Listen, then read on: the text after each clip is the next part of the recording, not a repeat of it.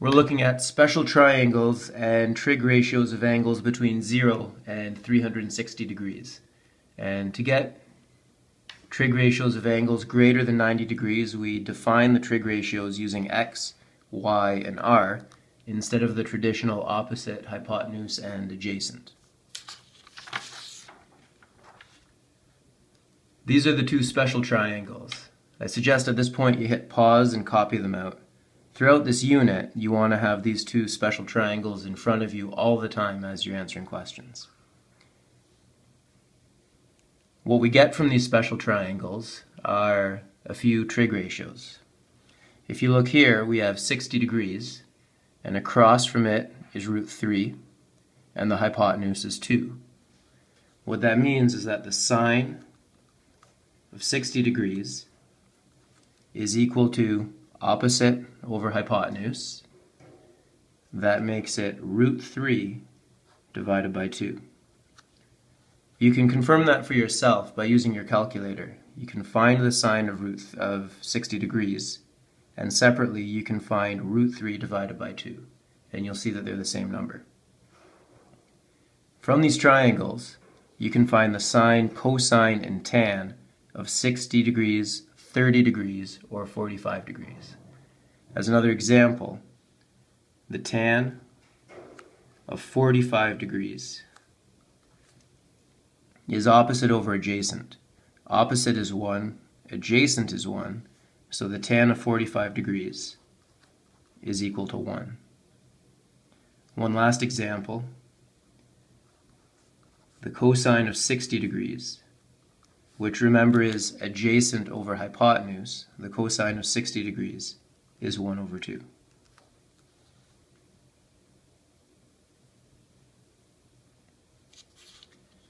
Okay, at this point, we're now ready to look at finding trig ratios for angles greater than 90 degrees.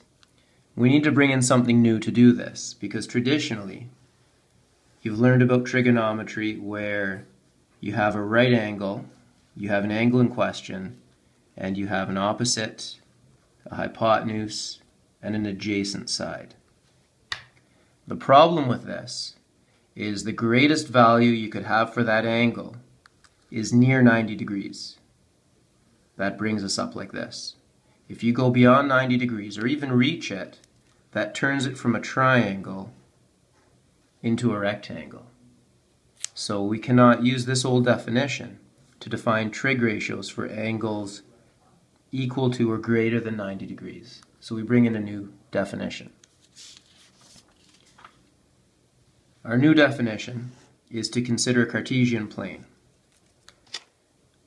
We call standard position a line from the origin of the plane along the positive x-axis. Remember, this is the x-axis and this is the y-axis. So if we have a line starting at the origin and coming out this way, and if that line stops, we call it a terminal arm. That's what your book mentions it as. If we have a line coming out this way, its angle is considered 0. As we rotate it counterclockwise, that angle increases.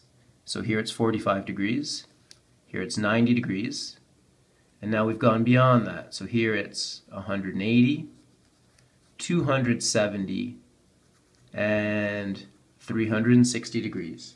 And at 360 degrees, clearly it's in the same position as when it was 0. So I'm going to draw the angle in, and I'm going to call it theta. Now as you can see, this terminal arm creates the hypotenuse of a right angle triangle, where the right angle is here. We're going to call this the y value because it represents the height, and we call this the x value. We typically call this r, stands for radius, because as you can see, as you rotate this, it forms a circle where r is the radius. We can now redefine our trig ratios. The sine of theta is equal to y over r. Y is the opposite side, and r is the hypotenuse. The cosine of theta is x over r, adjacent over hypotenuse, and the tan of theta is y over x. That's our opposite and adjacent. So in this quadrant, and we call that quadrant 1, in this quadrant there's really no change. Y is just another name for the opposite side, and x is just another name for the adjacent side. The advantage of doing this is it allows us to deal with a case where our angle is greater than 90 degrees. Consider this angle here. It's 135 degrees. Okay, so starting again, we always start at the positive side of the x-axis and we rotate counterclockwise. So starting here, we rotate 135 degrees counterclockwise to arrive here. So if theta is equal to 135 degrees, what is the sine of theta?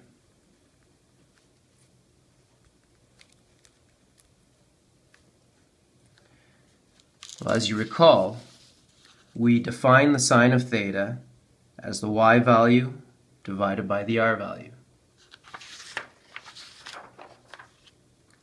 So if I draw the triangle here, this is my y value, this is my r value.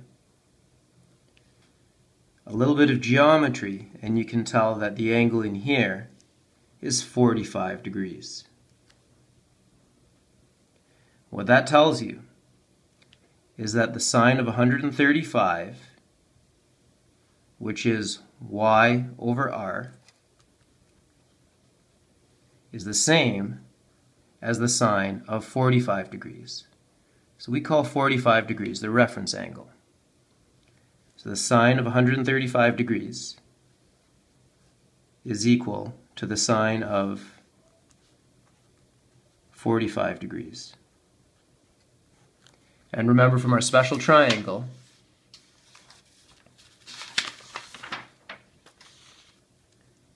here's 45 degrees, the opposite is 1, and the hypotenuse is root 2. So the sine of 45 degrees is 1 over root 2. That makes the sine of 135 degrees also equal to 1 over root 2.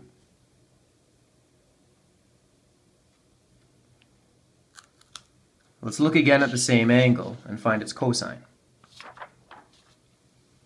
So again, the angle in question is 135 degrees.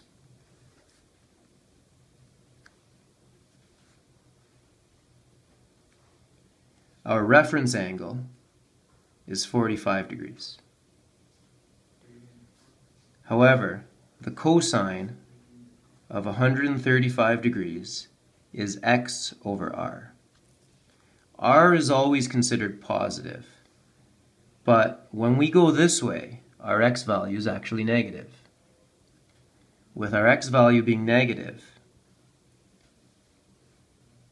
if we were here at 45 degrees, we would have sides 1, 1, and root 2.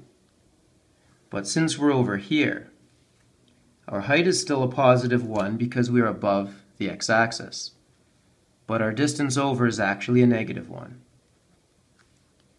And our r value is root 2. So this is still our special triangle with a side length of 1, another side length of 1, and a hypotenuse of root 2. But the x value is negative 1. That makes the cosine of 135 degrees negative 1 over root 2. You can verify this for yourself with your calculator. Find the cosine of 135 degrees, take negative 1 and divide it by root 2, and you should see that you end up with the same number.